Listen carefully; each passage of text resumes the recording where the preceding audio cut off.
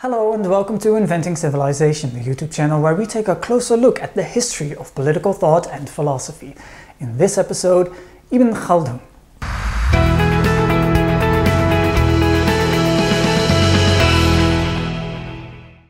Ibn Khaldun was born in Tunis in 1332 to parents of Andalusian origin who had fled the Iberian Peninsula under the threat of invading Christian armies. The Islamic world had at this point begun its decline. 3/4 of a century earlier, the Mongols had sacked Baghdad, and the Islamic lands had now come under threat from foreign powers as well as the plague. But in spite of this chaotic backdrop, the Islamic world continued to produce scientific advances and revolutionary thinkers, none more so than Ibn Khaldun.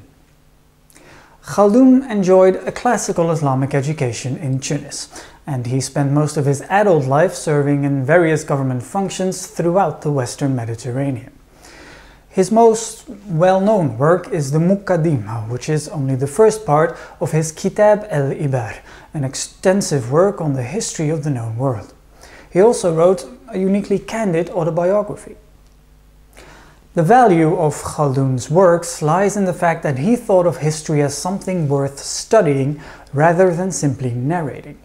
He was, in a way, the first true historian the world had ever known. He also provided us with a detailed, reliable, and relatively rare non-Western view on the history of civilization.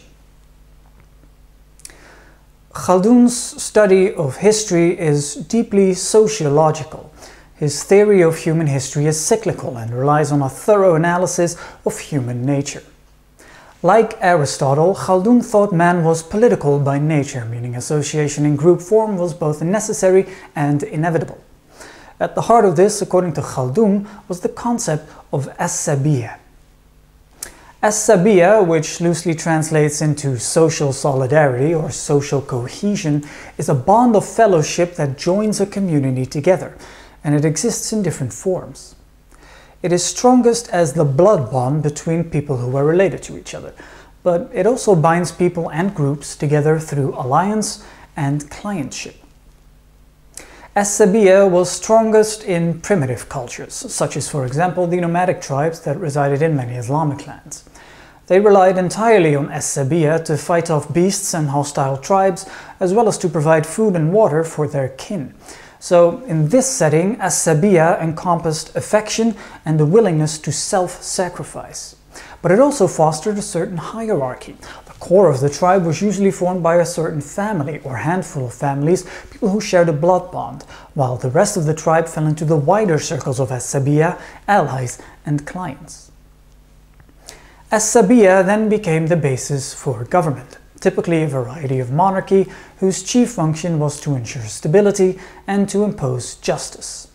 This, in turn, fostered increasing civilization, and that allowed humans to move on from a tribal, nomadic existence to founding cities and even building empires. But there was a problem in all of this. You see, in the early stages of nation building, as-sabiyya is like a strong glue holding a tribe together. It's based heavily on self-sacrifice for the sake of the tribe. Threats are external, and as-sabiyya allows a tribe to be fierce and to conquer other tribes. But as the tribe turns into a nation featuring other tribes, the situation begins to change. The leader of the original tribe has at this point established royal power. Threats are no longer exclusively external, they are internal as well. The leader's power and position might be challenged. So to consolidate his power, the leader is now forced to act against some of his own kin, often relying on mercenaries to do so. And all this is erosive of as-sabiyya. Also erosive of as-sabiyya is increased luxury.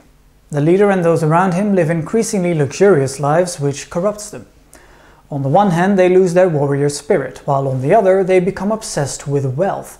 So the leadership now becomes an expensive burden on the state, incapable of proper rule and endlessly raising taxes to pay for its own lavishness. Where it used to impose justice, it now imposes injustice. It begins, in short, to exploit its own people, which inevitably leads to its downfall. The central leadership is then either replaced by another dynasty or its power is fragmented and flows to regional authorities, which effectively breaks up the states. And so we have come full circle. So, in conclusion, using the concept of as-sabiyya, Khaldun explained how dynasties and civilizations rise and then fall. He thought this cycle typically lasted 3 to 4 generations, by his count 120 years.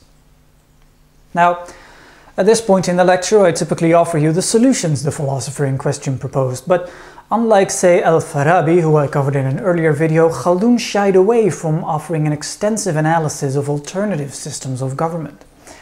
He emphasized the importance of things like rationality and the rule of law to shield us from anarchy, but he didn't say whether either of these might help us prevent or slow down the collapse of the state, although his insistence on the inevitable and cyclical nature of it all would seem to suggest not.